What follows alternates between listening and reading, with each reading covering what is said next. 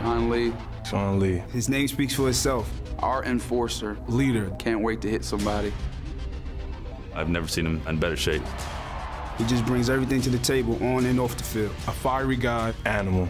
Just straight animal. I don't want to be in his way. He's crazy. I think he's Superman. Sean Lee.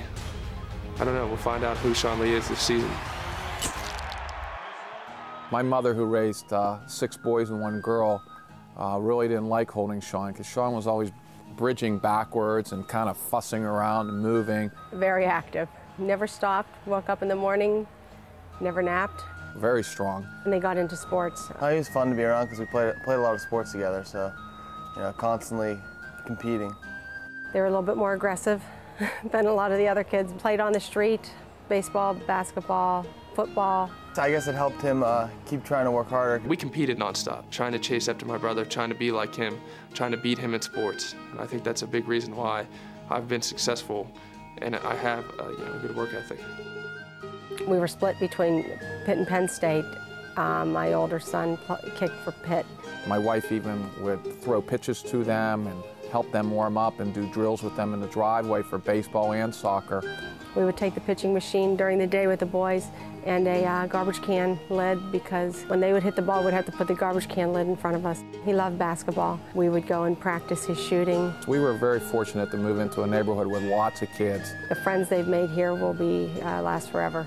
We had some great coaches and some great leaders in the community that really helped get the kids going. When Sean got to be a freshman in football at St. Clair, his freshman year, he really kind of got all the carries and really started to get some confidence and really came on strong. He started on the varsity as a cornerback and got some time as a running back. And also starred on the basketball team. I actually decided to play basketball my senior year because that was so much fun. I just wanted to go out and be around him for a couple more months playing sports. His late sophomore, junior year is when he started focusing on football. So I played basketball all day from 7th grade till around 10th grade. And that's what I wanted to do. And then finally I looked at myself and said, you're not a basketball player, you're a linebacker. You better get your head on straight and start playing football.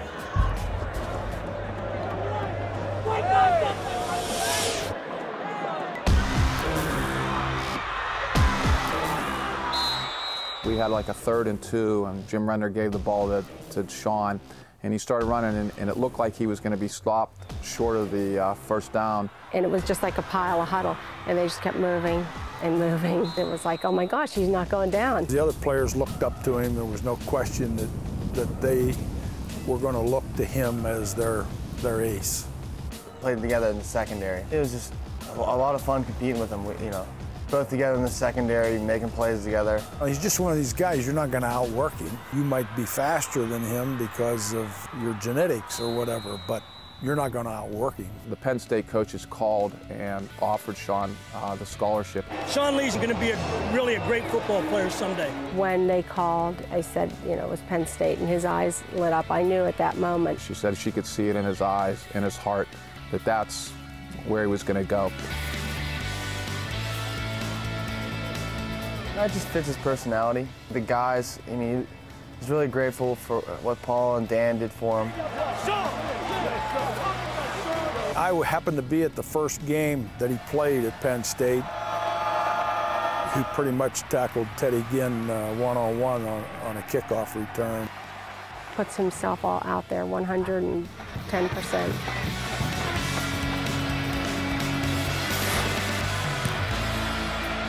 Dances around in this drop. That's a 12-yard line. Almost a football. Penn State has it. 20, 15, 10, 5. Touchdown, Tony Davis. And Sean Lee punches it out with his left hand. My favorite play really is an interception against Michigan State. He wants Thomas again. He throws, and Lee picks it off.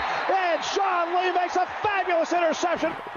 Jack Ham was describing it. You talk about changing field position. Well, Sean Lee just did this. I told Sean that when you go to Penn State, that you have a standard to live up to. Excellence on the playing field, but excellence off the playing field. Let's go on the other field. Let's scrimmage a little. During the week, he's a little bit grumpy. Get down! Pushing us, but he's a great coach and inspiration to us, especially after the injury, he's coming back from last year. I wouldn't want to play for anybody else.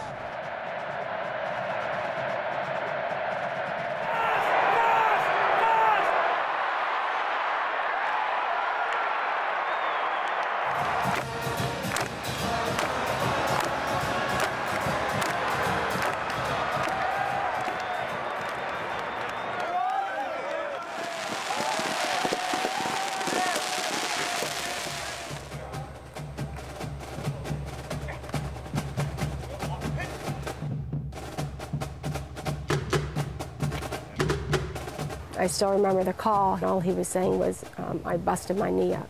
You hate to see maybe your son's dreams end there. It was really Sean who got us out of feeling sorry for ourselves. He was the one who kind of turned it around and said, listen, I'll be able to lift, and I'll be able to learn more about football. In the end all, it really was a positive thing for Sean. He's gotten bigger, stronger, and faster, and he just learned so much, and he matured so much as a person. It's our baby! This is our time!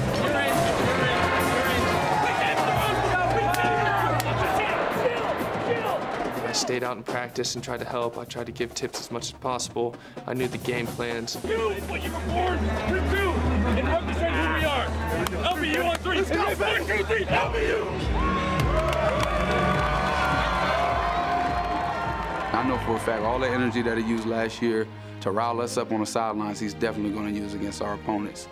I'm proud of his accomplishments because he's worked so hard to get there. If he could have played with a torn ACL last year, he'd been on that field. I'm just excited for him this year. He's hardest worker on the team. He's ready to go. There's no better feeling than winning a game on Saturday in front of our fans.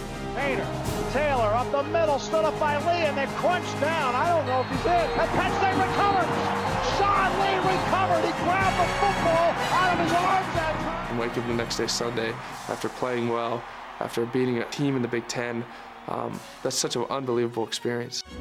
Said it took a long time, but I'm ready to go, I'll tell you that much. Can't wait, we're gonna have 110,000 ready to rock. I'm excited.